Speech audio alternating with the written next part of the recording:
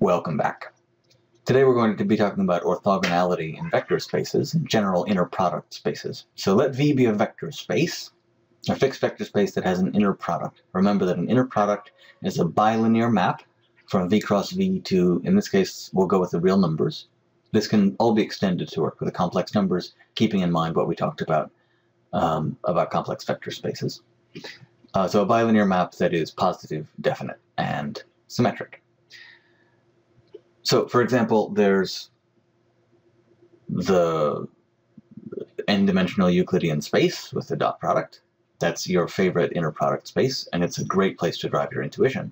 But you could also take the twice continuously differentiable functions on 0, 1, where the inner product is the L2 inner product, the integral from 0 to 1 of the product of the two functions. That's another good thing to keep in mind when you're thinking about inner products. They give you a nice class of examples. So I'm going to say, and just recall from, say, calculus class, that two vectors in any inner product space are orthogonal if their dot product is 0. So you know this from Euclidean space, say R3, and then I'm just going to define it in a general inner product space to be the same thing. And we'll say, suppose that I had a basis V1 through Vn of V. That means that V is n-dimensional here. I'm going to call that basis an orthogonal basis of V. So the basis itself is orthogonal if the collection of vectors that make it up are mutually orthogonal. What does that mean? Mutually orthogonal means that if I take a Vi and I take the dot product with a Vj, I get 0 as long as I is different than j. And what about when I equals I?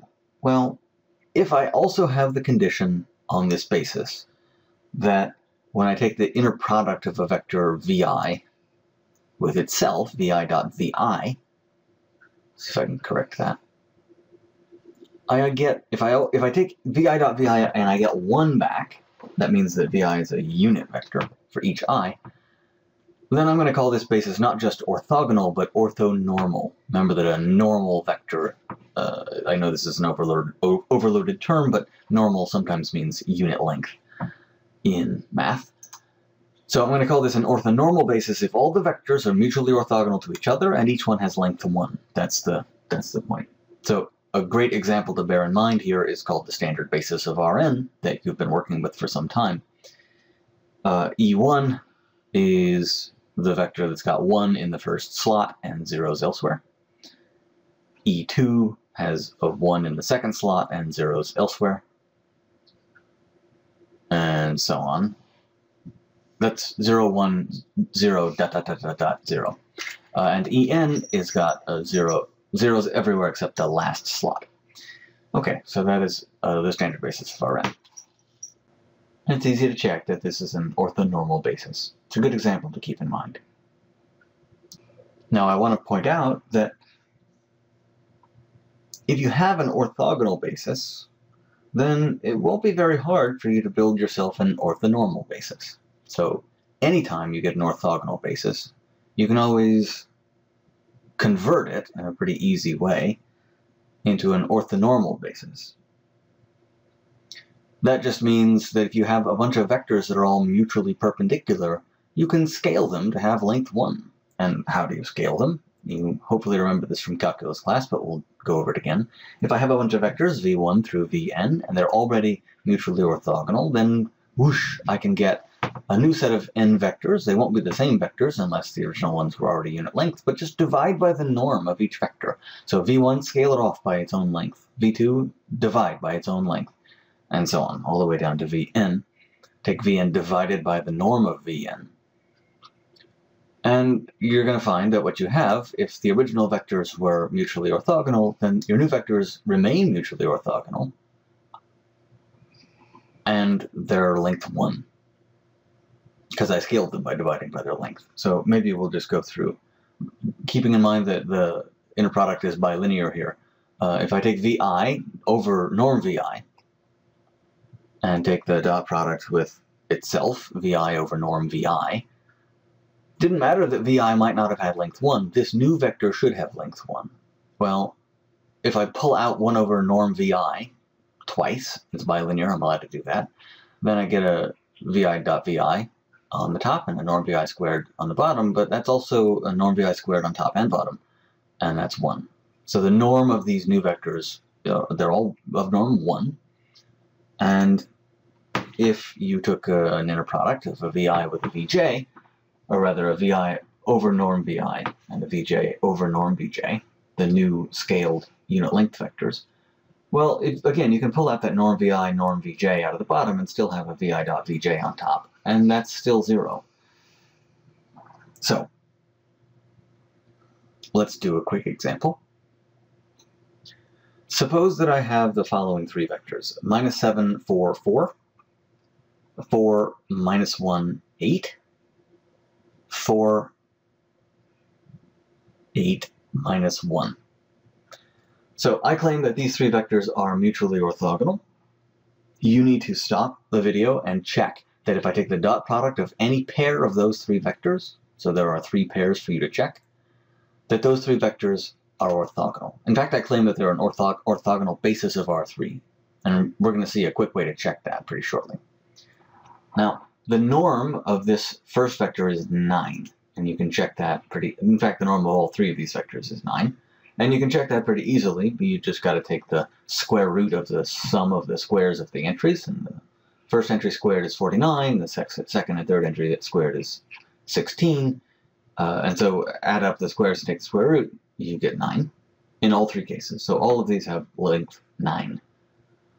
So if I want an orthonormal basis, I should just take each of these vectors and divide it by 9. Take 1/9 times this vector.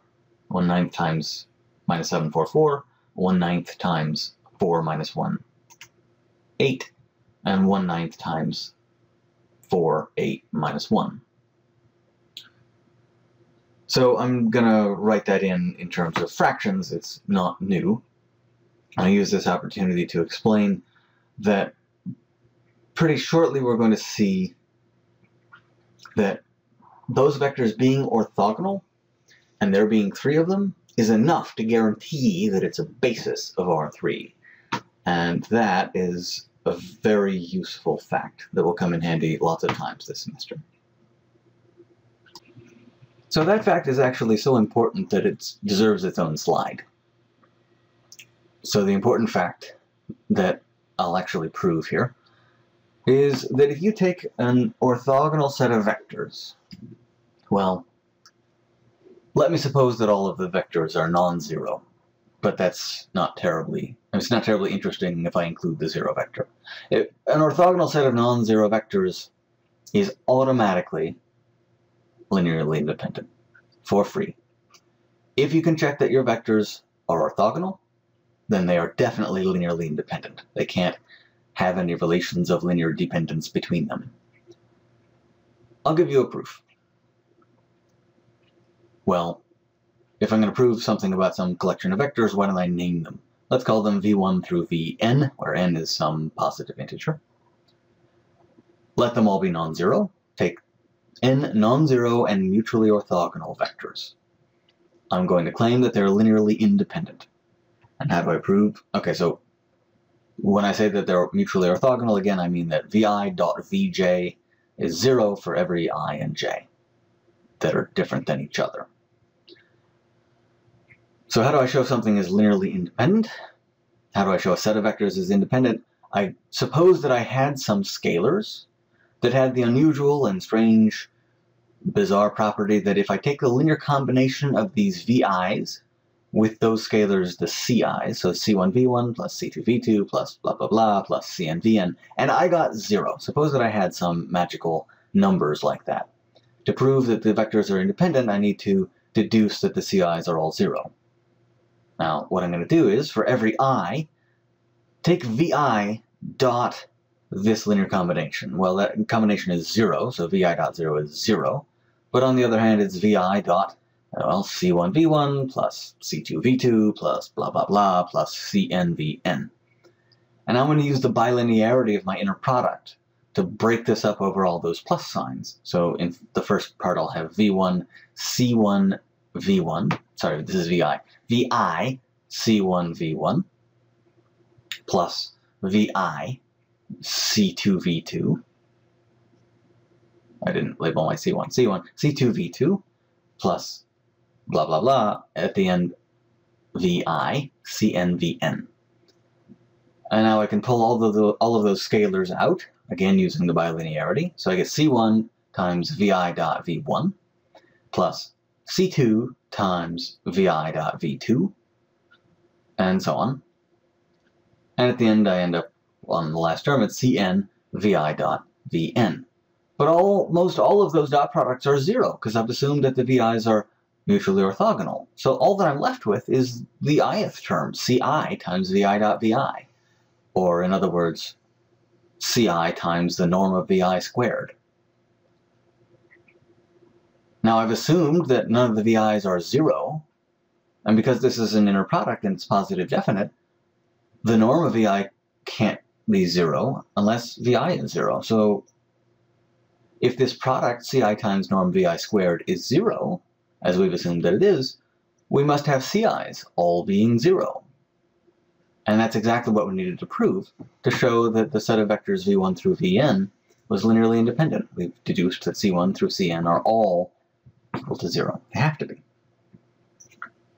That's exactly what you need to deduce independence of these orthogonal vectors. So that's the proof.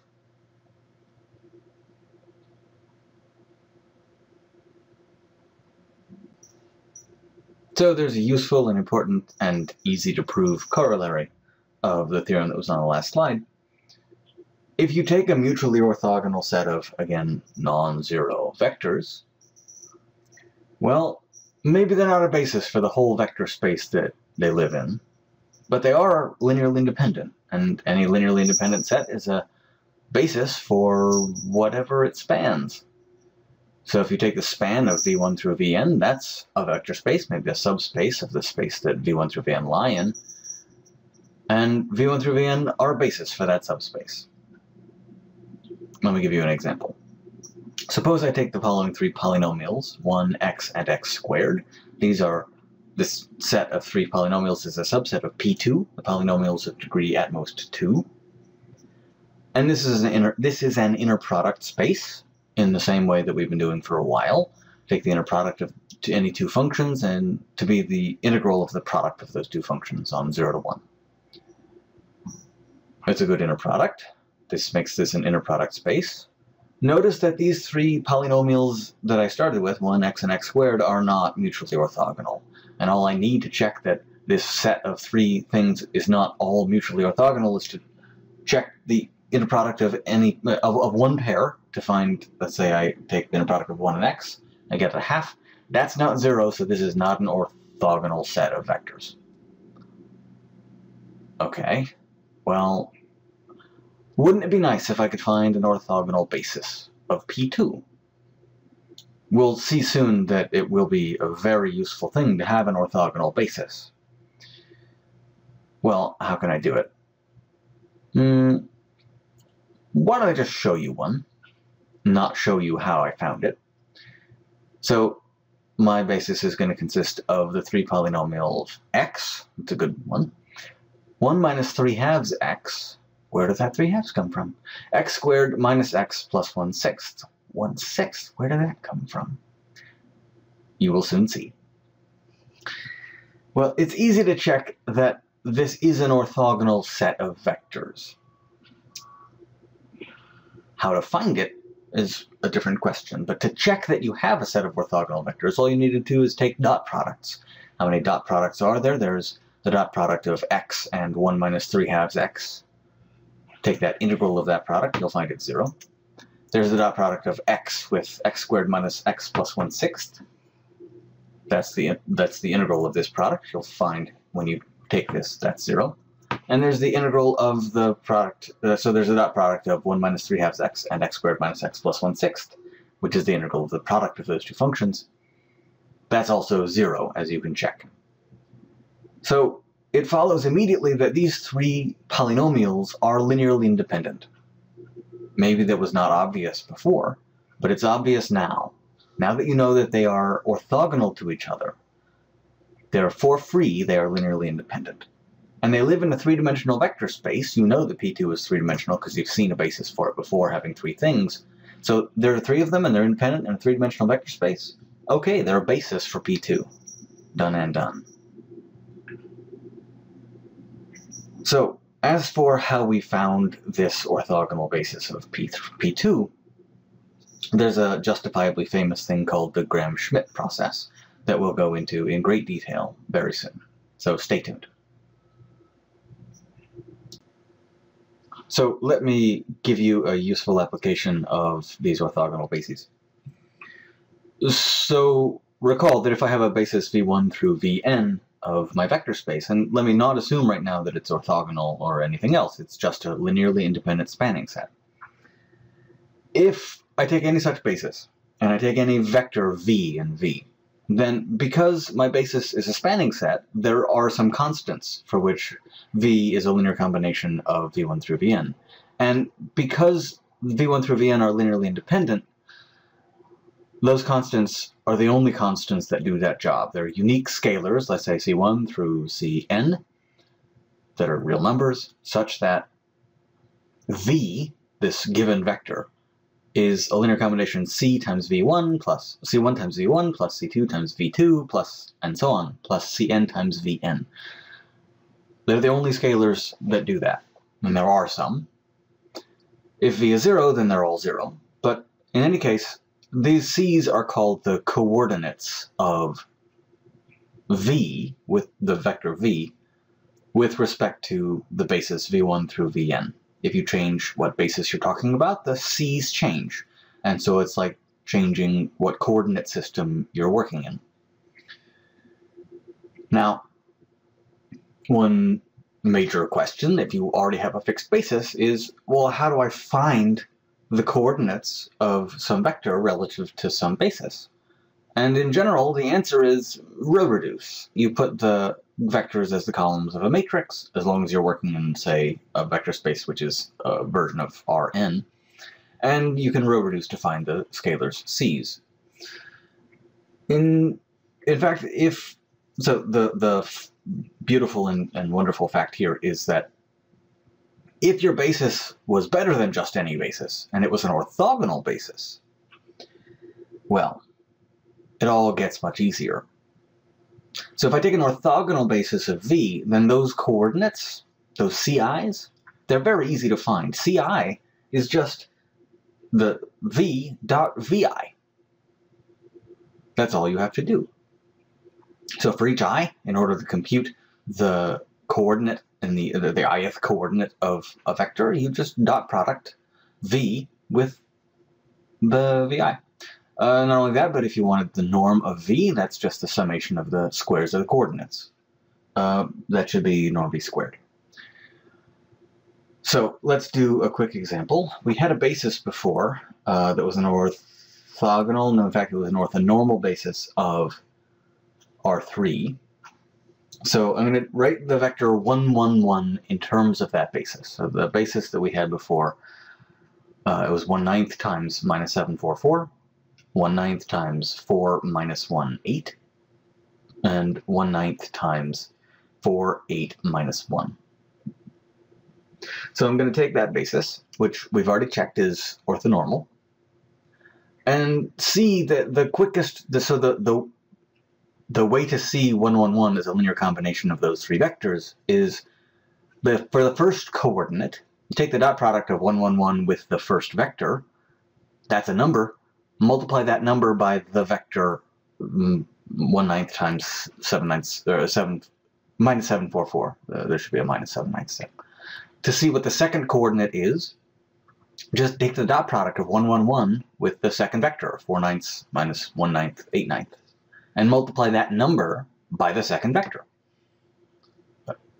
And similarly, if you want the third coordinate, that's the constant, the scalar, that is what multiple of the third vector you need, and that multiple is the dot product of the vector you want, 1, 1, 1, with the third basis vector.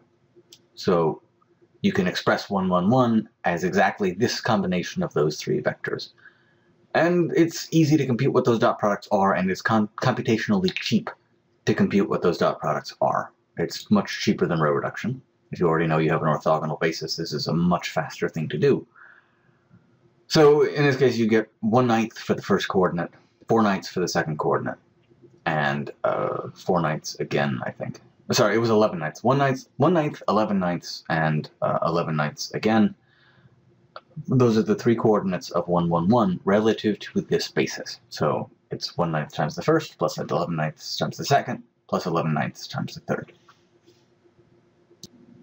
So let me just demonstrate what you would have to do if you did not have this formula. If you did not know that this basis was already orthogonal, what would you have to do? Well, if you want some scalars for which the first vector minus 7/9, 4/9, 4/9 times some number, plus 4/9 minus 1/9, 8/9 times some other number, plus 4/9, 8/9 minus 1/9 times some third number equals 1, 1, 1, well, you would need to put those as the columns of a matrix, because matrix multiplication is linear combination. And then you would augment with a column of 1s, and you would row reduce that. And what you would get at the very end of the day, so you would solve the associated system of linear equations, and at the end of the day, you would get the coefficients that we got already, and it would take you considerably more work. Just wanted to demonstrate, this is what I meant when I said to row reduce. Now, if your V1 through Vn are just orthogonal and not orthonormal, well, it's still not too bad. So this is the more general situation. The formula that I'm going to give you right here is the same as the formula for the orthonormal ones. It's just that in that one I've divided by 1. So you'll see. The coordinates of V relative to your basis, V1 through Vn, you take the dot product of V with Vi, that's the scalar you need, and you just need to divide by the norm of Vi squared. Okay, let's give a quick example. Suppose I have these three polynomials. These were the polynomials that were my orthogonal basis in P2, the polynomials of degree most 2. So x, 1 minus 3/2 x, and x squared plus x squared minus x plus 1/6. So this was an orthogonal basis of P2. Okay, if it's a basis, then it spans all quadratic polynomials. Here's a quadratic polynomial, x squared plus x plus 1. If this is in the span of those three vectors, and we've proved that it is, then I must be able to write it as a linear combination of those three. What linear combination? So again, if x squared plus x plus 1 is some quadratic polynomial, well, it looks like some multiple of x plus some multiple of 1 minus 3/2 x plus some other multiple of x squared minus x plus 1/6.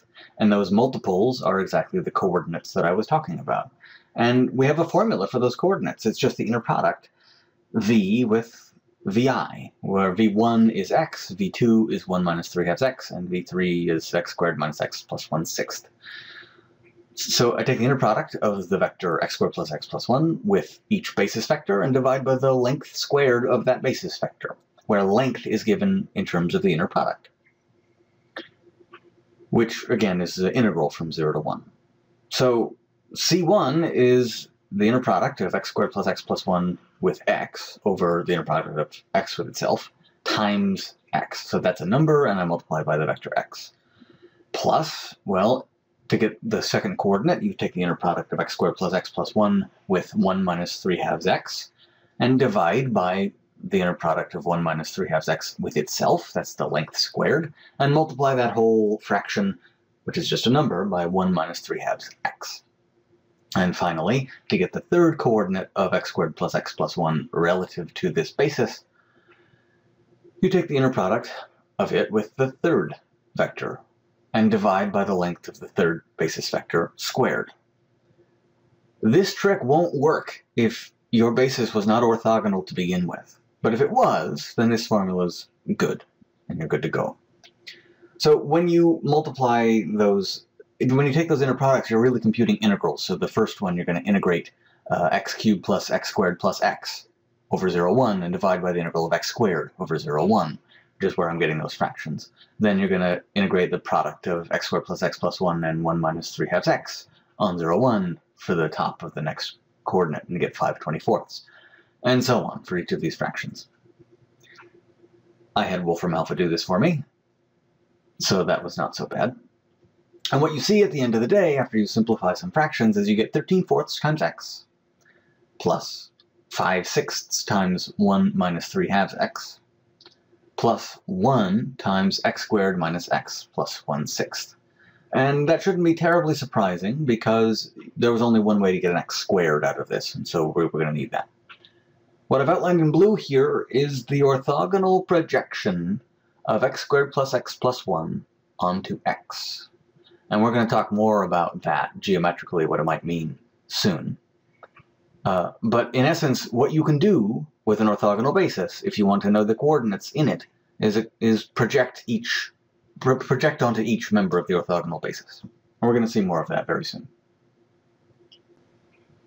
Now, I want to wrap up with a really important example from Fourier analysis. Suppose I take the following vector space. I'm going to call it Tn for trigonometry. This is the vector space of, we're going to call them trigonometric polynomials. So they're powers of sine times powers of cosine, sums of such things. So, and I'm going to fix their total degree, where I mean how high of a power did I take sine, and how high of a power did I take cosine, and the sum of those things will be the degree. So I'm going to take the polynomials of degree at most n, in much the same way as I took polynomials Pn. I need the trigonometric polynomials. I need to bound the degree above.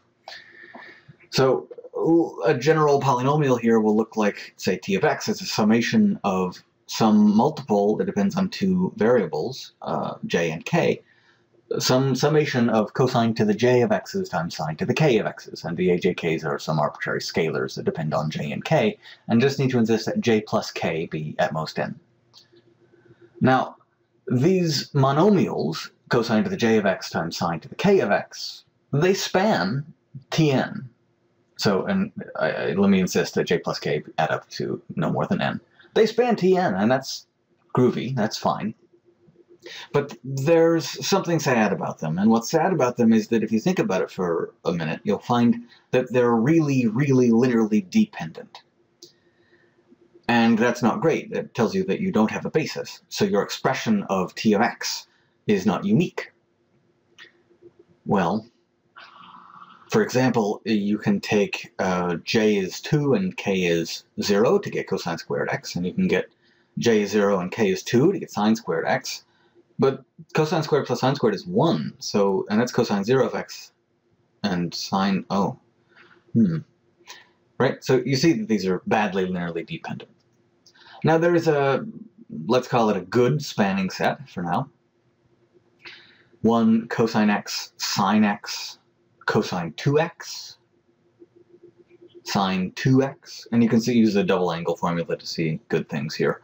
And keep going to cosine 3x, sine 3x, all the way up to cosine of nx, sine of nx. There are 2n plus 1 of those functions. Well, these are at least mutually orthogonal. They do span Tn of x.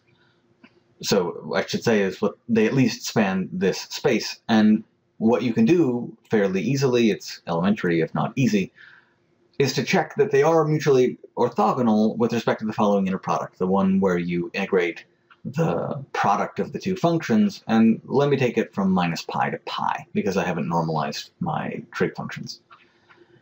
Okay. So, easy, it should go in quotes here, it's easy to check, it's fundamental calculus, to check that these functions are all mutually orthogonal. But if they're mutually orthogonal and they span, well, orthogonal things form a basis of whatever they span. So these are, because they're orthogonal, they're automatically linearly independent, and they span Tn, which tells you that they are a basis for Tn, and since there are 2n plus 1 of them, the dimension of this space Tn is 2n plus 1. This was not obvious to begin with.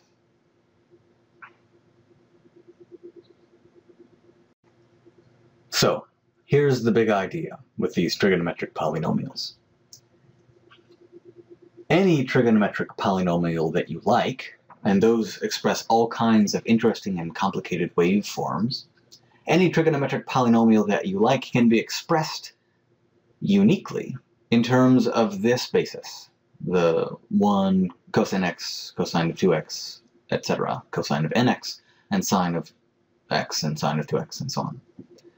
So, moreover, because those are orthogonal, the coordinates that you need to express your random trigonometric polynomial in terms of them is given by an inner product, and an inner product in this vector space is just an integral.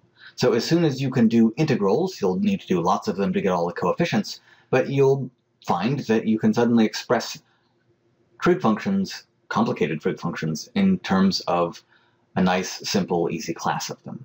Let's do an example. If I have cosine of x times sine squared x, it's some multiple of 1 plus some multiple of cosine plus some multiple of cosine 2x plus some multiple of cosine 3x.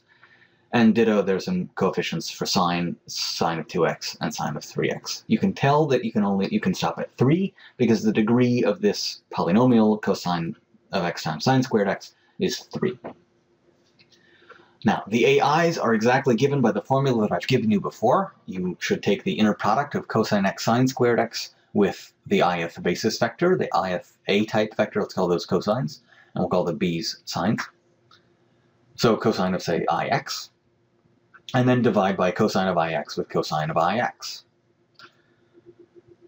That's some integrals, right? And the top of that is cosine of x times sine squared of x times cosine of ix, integrate from minus pi to pi. The bottom of that fraction is very similar, cosine squared of ix, and integrate from minus pi to pi. Now the bi's, well, now I just need to put sine of ix in the right-hand coordinate of my inner products, and otherwise the formulas are just the same.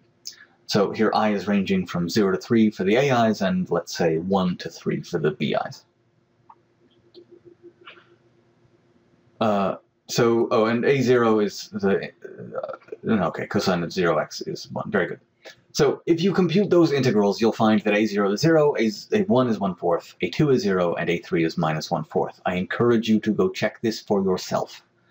And all of the B's are 0. What does this tell you? This tells you a brand new trig identity that we could probably prove if we set our minds to it. But the trig identity says cosine of x times sine squared of x is the same function as 1/4 cosine x minus 1/4 cosine of 3x. And now, I think this is a good place to stop.